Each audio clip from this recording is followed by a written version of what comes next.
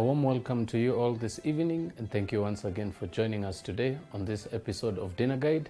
My name is Chef Andy, and today we're going to be working on something quite local. We're going to be making a very simple bean stew.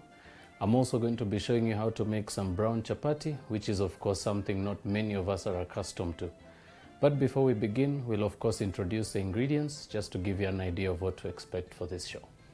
Now from the very front, you will require about 5 to 6 knobs of cloves of garlic, or about half a knob of garlic. You will also require 2 medium-sized onions and 2 peeled potatoes already in some water. You will also require 2 whole tomatoes that have pretty much been blended in a blender, or you can of course use a grater to get the same consistency. You will also require a handful of some fresh coriander, some flour which you will require for dusting, and some brown flour which you will be using for your chapatis. You'll also require about a quarter cup of some mixed frozen vegetables. This you can be able to buy at your regular retail store. You're also going to require a cup full of some mixed beans. So this is a mixture of some red kidney beans and some red beans that have just been blanched and cooled off. You will also require some stock powder and some salt for your seasoning, some water which you'll be able to make your dough with, and last but not least, some oil to cook with as well.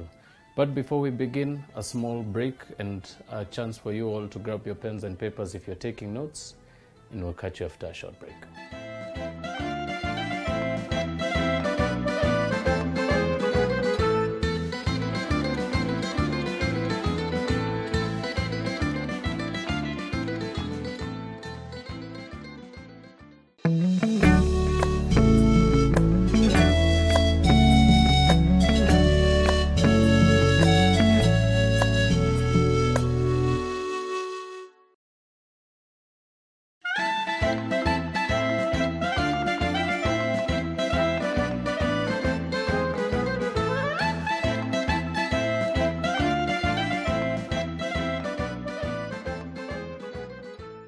Welcome back, viewers. For those of you who are just tuning in, we are right about ready to start the dish of today, which is our bean stew and our brown chapati. But of course, we'll always start with the one that takes the longest to prepare, which of course will be the chapati for the day. So we're going to begin this process very simply by adding about 1.5 cups of flour into a mixing bowl. You can of course be able to purchase this locally, or you can of course use any particular bowl that you may have in the house, be it plastic, ceramic or glass. And now to that we're going to proceed to add some salt to it.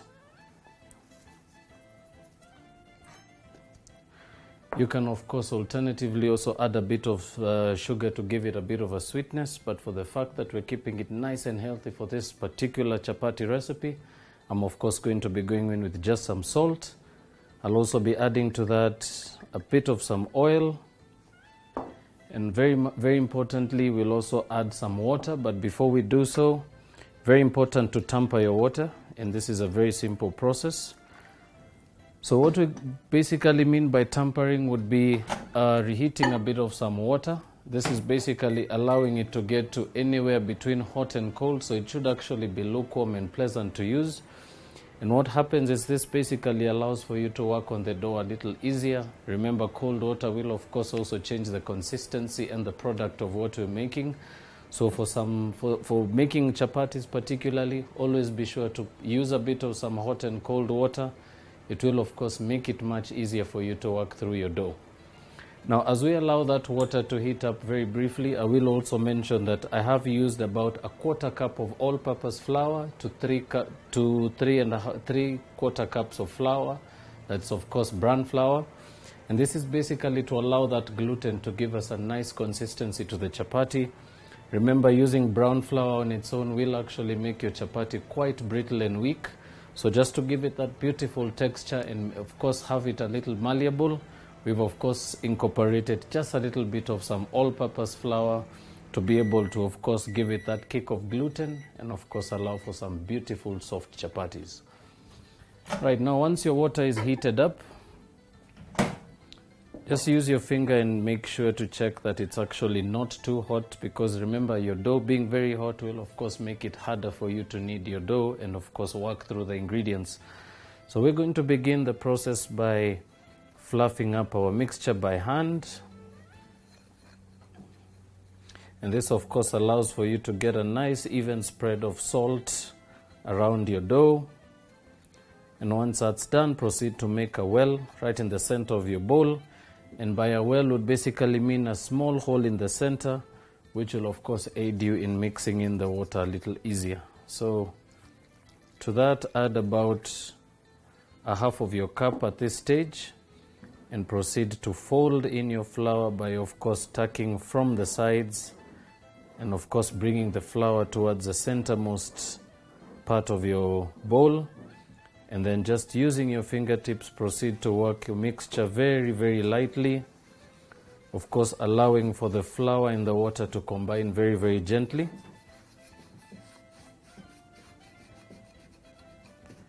And once that has now reconstituted into one solid mixture, proceed to just combine that by hand. Of course, wiping down around the sides of your bowl as well. This will of course aid in making sure that you don't waste any of your mixture. You can alternatively also just dust some flour around the sides. And what this does, it basically becomes almost like a wipe or a cushion to aid you in combining everything together in your bowl. And once that's done, just proceed to knead your dough for your first process. Of course, constantly wiping the sides, making sure to incorporate all of your mixture. And just proceed to knead as you would for regular chapati. Of course, always using the inner side of your knuckles. And proceed to knead the dough for anywhere between 2 to 3 minutes. And this is basically just to activate the gluten in the dough. You can also rub some flour on your hands. And this will basically just reduce the stickiness of the dough around your hands and your knuckles, making it of course much easier to finish off kneading your dough.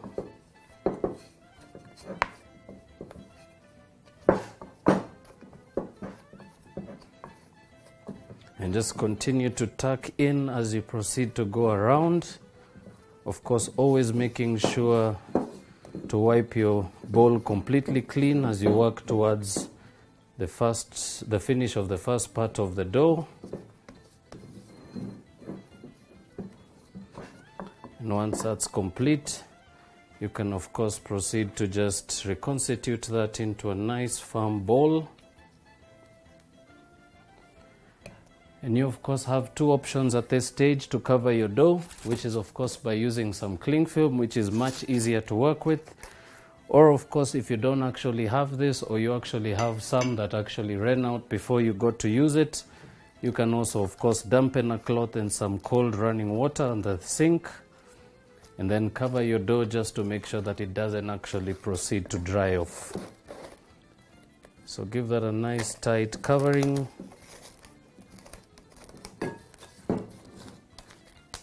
And all you're going to do now is allow your dough to set and rest for a little bit, of course, which will come back to a little later, and will of course proceed to roll and cook. But very important to rest your dough, giving just a bit of time for your gluten to activate.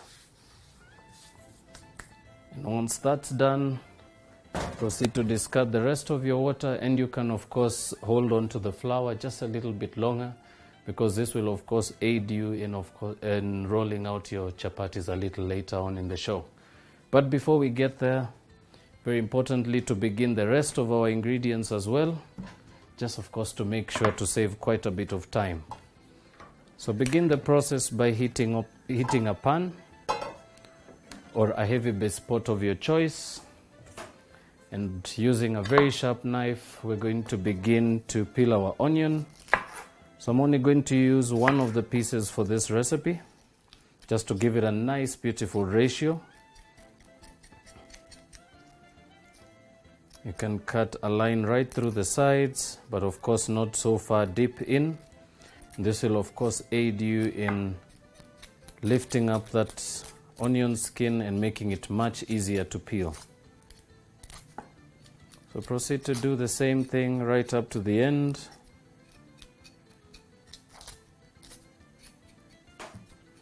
And proceed to discard the peel. And very simply proceed to chop that finely.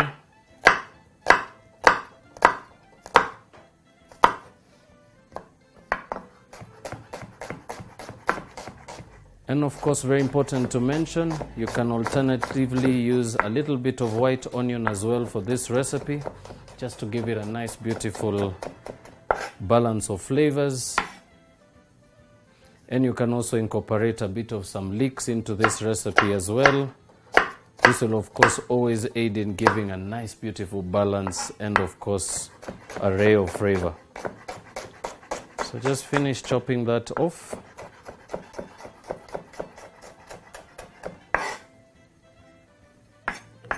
Right, once that's done, proceed to add some oil to your cooking pot.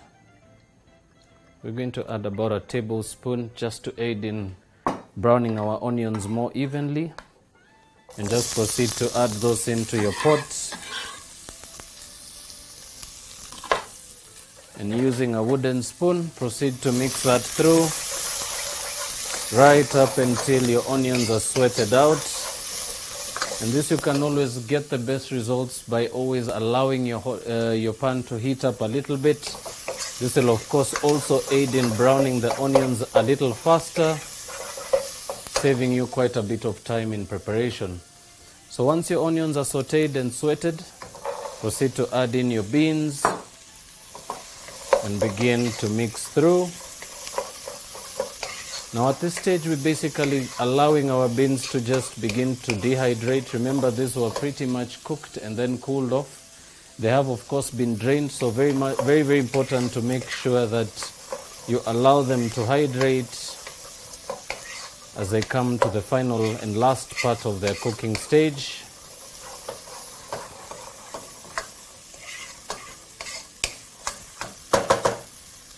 And now while that continues, we're also going to be adding to that our blended tomatoes. And this, as I mentioned a little earlier, if you don't of course have a blender that you can be able to use at home, you can be able to use a grater to achieve the same consistency. All you need to do is chop your tomato in half and using your finest attachment, proceed to grate very, very finely right up until you have an almost juicy consistency. But of course, very important to also have a little bit of some skin of some chunks of the tomatoes. This will of course also aid in giving you a nice heavy gravy. Right, so as that continues to come up to the boil, we'll proceed to add our mixed vegetables at this stage. Now remember, these are easy to purchase late. On this modern day, you can be able to purchase this much easier from your retail store. And you can be able to find those in your freezer section of the supermarket. You will be able to find a big array of vegetables that you can be able to save time when cooking. And of course, you can also incorporate into a very, very simple bean dish like the one we're making today. And it'll also give a nice, beautiful addition to color and of course to flavor. Right, while that continues, I'm also going to grab a bit of some garlic. So I'm going to use about 3 cloves for this stage. And what I'm going to be using the garlic for is basically to flavor or give a bit of creativity to our chapatis. Remember, on most occasions you will find chapatis are very, very bland and have no creativity whatsoever. And now for this particular recipe, I'm basically going to allow you to see a very, very simple technique of flavoring and giving a bit of life to a brown chapati. Remember, a lot of us try and avoid eating brown chapati for the fact that it is considered much of a nutritional deficiency. For those, of course, suffering from gluten or people with inadequacy to consume gluten. But remember, you can always change something much more, something considered very nutritional to be also very, very easy to work with. And for that, I'm going to be using some garlic just to give that a bit of flavor. And of course, to mask that very, very harsh sharpness of the brown flour. So begin by chopping up your garlic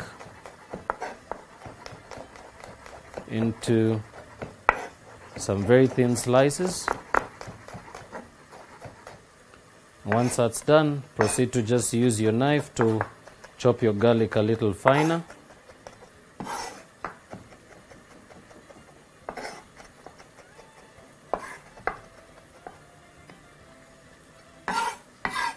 Proceed to reconstitute everything to the center as you continue. Of course, making it much easier to mince your garlic by the knife.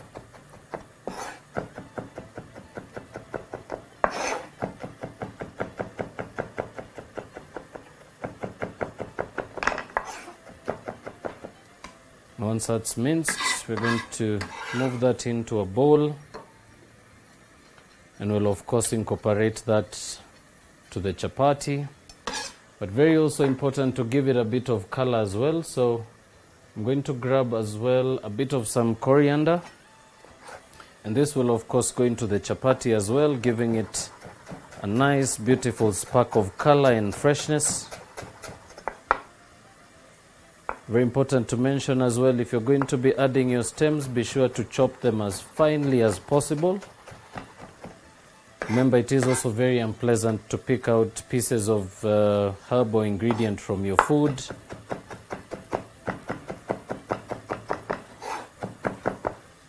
Right, once that's chopped, proceed to add that to the bowl with your garlic.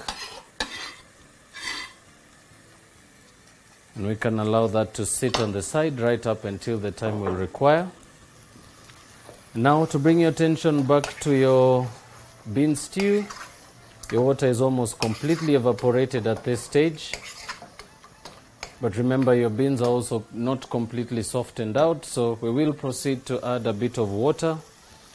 This of course will aid in allowing for the beans to cook into a more softer consistency. And of course, it will also help in cooking the potatoes down. So, to finish this process, begin by grabbing your potato. And we're going to chop this up into some 1/4 inch cubes. So begin by slicing some nice thick chunks from your potato. And you should basically be looking at a size somewhat like that. And proceed to do the same for the rest of your potato.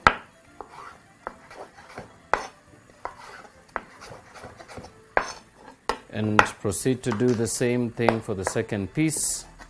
Of course, chopping it in half will always make it a little easier. Then turn it to the side and proceed to chop into your 1/4 inch sizes.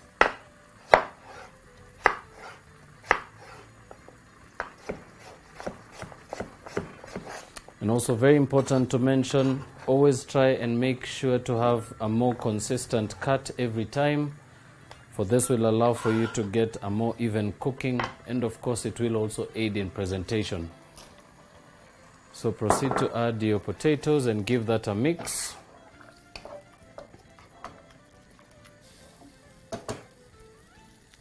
And last but not least, very important to season as well. So I'm going to be using some stock powder for this. I'm going to add 2 teaspoons to the mixture.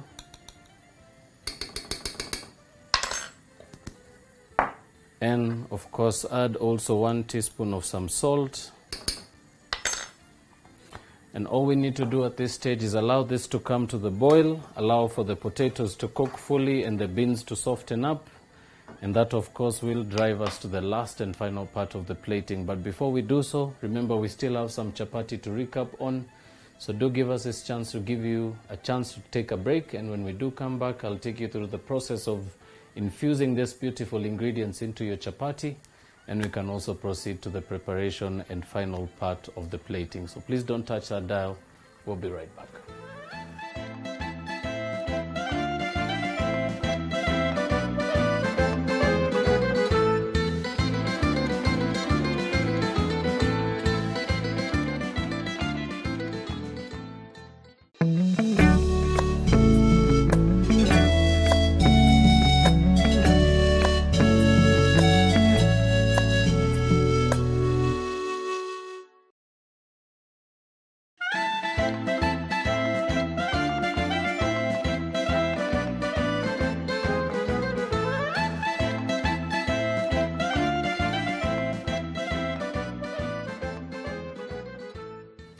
Welcome back, ladies and gentlemen. Now, if you were with us before the break and you missed out on the beginning part of the show, remember you can always recap through our YouTube page. That's BrandPlus TV Kenya. And of course, you can also be able to recap on this and many other episodes that you may have missed out on the recent past. Now, to start our next process, of course, of our chapati making, I'm of course going to now move the dough out of the bowl completely and very simply begin by dusting your working area. And now remember this, we're going to be rolling out for chapati purposes, so very important to always make sure to squeeze out as much air as possible from your dough before you begin. And right after dusting over the top, proceed to dust your hands as well, and of course rub some flour on your rolling pin. And very, very simply begin to roll out your dough, making sure to turn it occasionally as you proceed, and dust very, very little by little as you proceed as well. Turn over once more and dust very lightly. Next up, proceed to roll out your dough.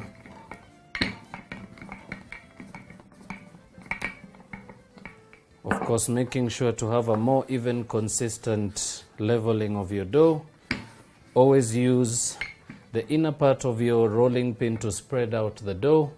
And of course, use the outermost thinner parts of your rolling pin to, of course, just even out the thickness. Right, simple as that. You can turn that over once. And very simply, proceed to add your oil, and I'm just going to drizzle it very, very thinly along the surface, top surface of my dough.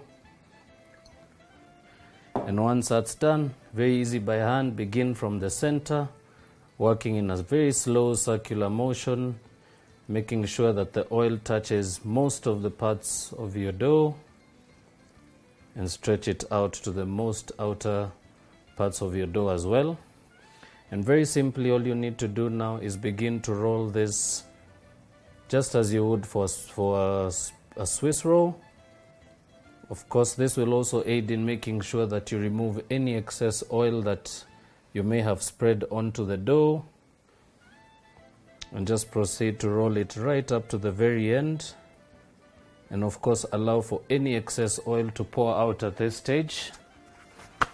And you can easily clean that off with a bit of some kitchen towel. Right, once that's done, we're going to now begin to portion out our dough. So I'm just going to use the first piece I cut out to measure out the rest, and you should actually be able to achieve some very even pieces by this stage. And now you can proceed to reconstitute your pieces into balls once more. Those should be actually almost golf size in size by this stage, and anything bigger than that you should actually proceed to reduce in size by pinching off a bit of the dough, and of course making sure that most or all of your pieces are pretty much the same size.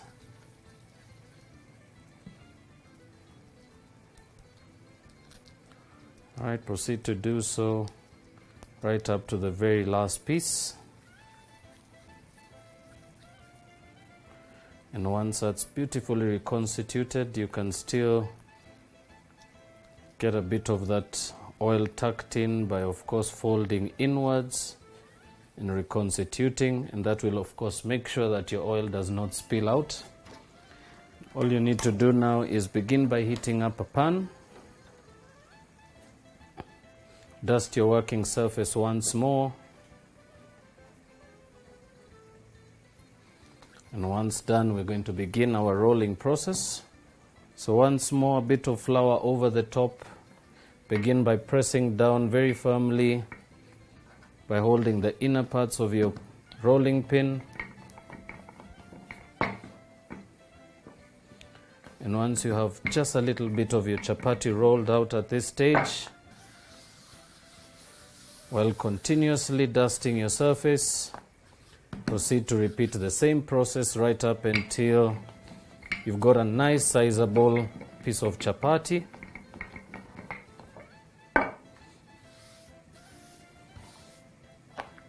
Proceed to turn over and continue to do the same.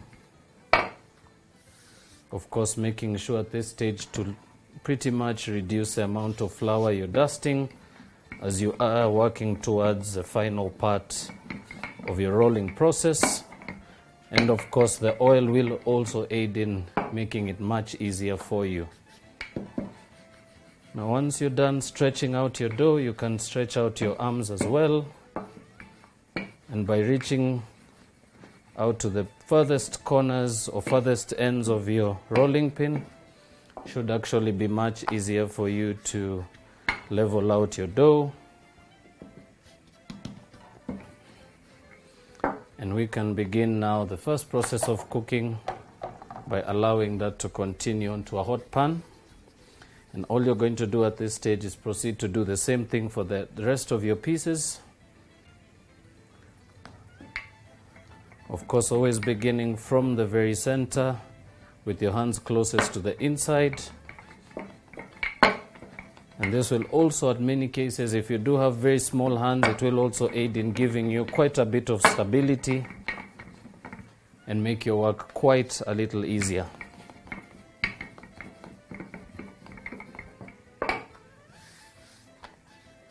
Proceed to dust once more over and above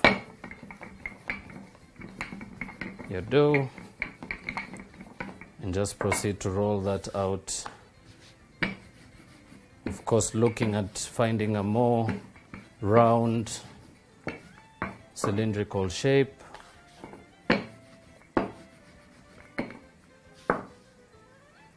Dust once more if it's still quite sticky and still attaching to your rolling pin.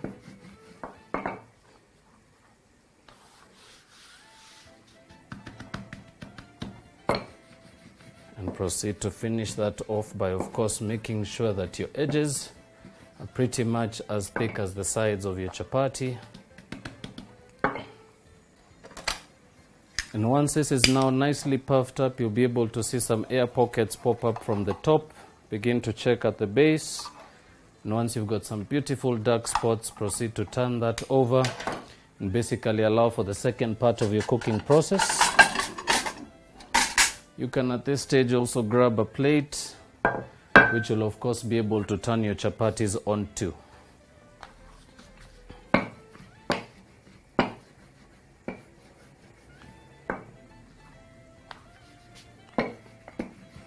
Alright, once that's cooked for about another extra minute, proceed to remove from the heat.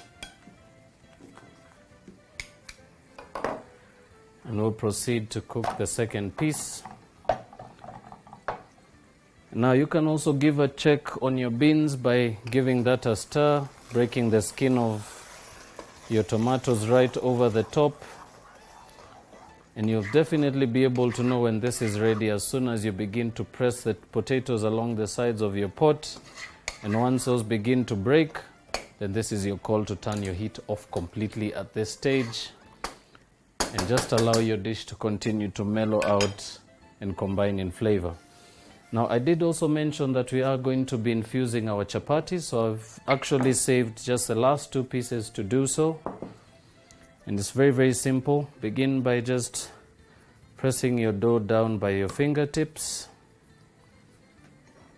Combine your garlic and your coriander by hand by mixing that in your bowl. And you can just spread over about a teaspoon on each piece.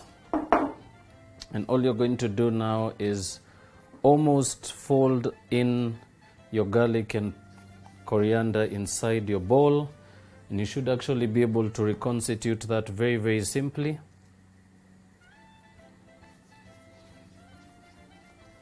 And once that's done, we're pretty much going to do the same thing as we did for the other two. And you'll of course be able to see the difference in appearance even as you proceed to roll out your third and fourth piece.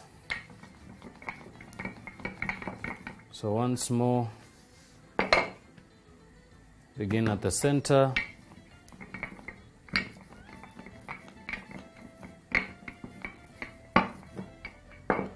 Proceed to turn occasionally, dusting very, very lightly over the top and on your surface.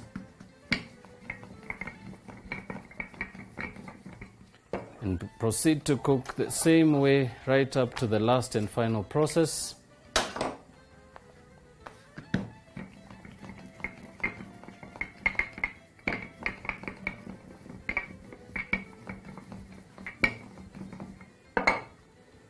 Turn over once more, and you will realize that this may actually be quite a little hard to roll out, so be sure to work as gentle as you possibly can, just to make sure that you don't proceed to break the surface of your chapati.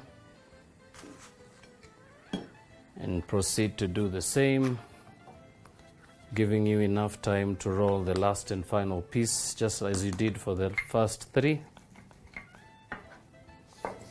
And of course, remember, you can use many other different variety of ingredients. Pumpkin is also a very, very good addition to chapatis. Herbs will always work to your advantage as well. A bit of garlic, ginger will also give a beautiful pungency to your chapati.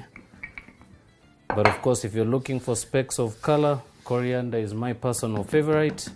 But you can also add any particular bits of green veg matter that you may be able to come across on your end as well. Right, so those two are now rolled off. We're just going to finish the first cooking stage of the two, which will of course allow us to take a very, very short break before we proceed to plating, and of course give us just a bit of time to finish off cleaning this counter and finishing off our chapatis. But please don't touch that dial. You'll definitely want to see the last and final part of the show, where I will also give you some serving suggestions and as well some plating tips. So please don't touch that dial. We'll see you in a little while.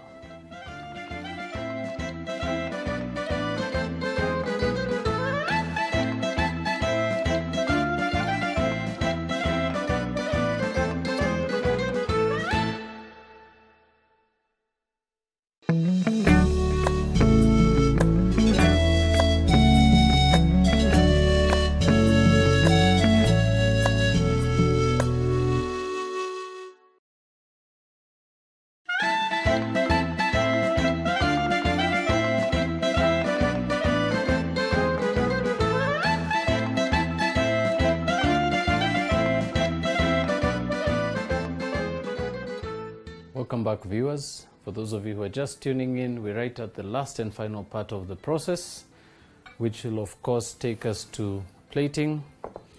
And now to start us off, I will begin by plating up our beautiful bean stew, which I'll be using a ladle for. Now begin the process by moving your mixture into your bowl. And about 2 ladle spoonfuls will do. Very, very simple. Now next up, we'll also proceed to finish off our chapatis, very simply by adding a bit of oil to a pan. And you can begin to move your chapatis onto the hot pan. And you basically just use your hands and by spreading and twisting and spinning your chapatis, this allows for you to really get a nice even coating of oil onto each side. So very, very simple. Pour a bit of oil on the sides of your pan and very simply proceed to move those around. And after about 3 to 4 seconds, proceed to lift the pieces over the top and turn the one at the bottom over. And you're basically going to proceed to do the same, adding little bits of oil. Of course, always making sure that you don't have too much oil in your pan. And of course, by tilting your pan, you should actually not have any oil spilling out at this stage. And once that is done, we're going to lift the first 3 pieces over and proceed to remove the piece we began with. And you're basically going to continue to do the same, of course adding oil as you go. And of course, very important to mention, proceed to do this at low heat, making sure to not overcolor your chapatis, or of course cook them bland, which would basically mean that you'll get some very, very brittle pieces. Right, once more after about 5-6 seconds of cooking, proceed to turn over and proceed once more to drizzle some oil over the edges and proceed to cook just the same way right until you get to the last and final one.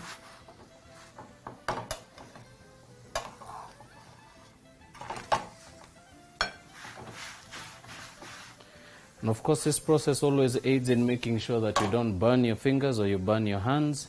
And basically what it does is it allows for the cooler pieces to heat up a little much softer towards the top, as of course your heat will continue to raise as you proceed to cook. The pieces on top will of course aid you in making sure that you don't burn your fingertips, and of course makes it a little much easier to spread your chapatis around your pan without burning yourself. But you can of course be able to do so even by using a pair of tongs or a piece of cloth if of course you're not very accustomed to doing so by hand. You will of course still be able to get the same result nonetheless. So as we work towards the last and final piece, you can drizzle some oil over this piece in particular. Move it around the pan. Remember, this will be quite hot, so be sure to not be tempted to touch the surface of your pan with your bare hands, as you will actually burn your fingertips. Right, as we finish off that last piece, I'm also going to turn over the pieces onto my chopping board and proceed to turn your heat off completely. And while having each piece over the other, we're going to begin to slice those into some workable sizes. So begin by slicing through the center once. Proceed to assemble and place over the other batch. And very, very simply continue to slice those into quarters.